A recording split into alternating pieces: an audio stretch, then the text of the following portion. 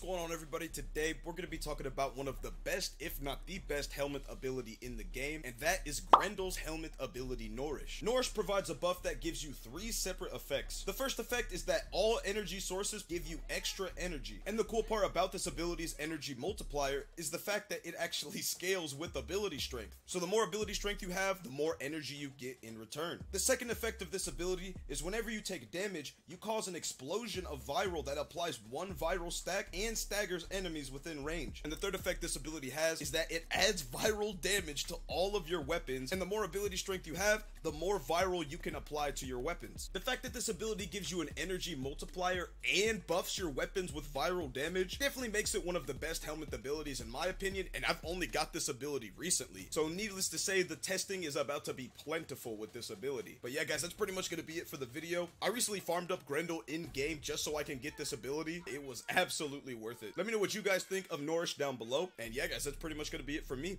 With that being said, thanks for watching.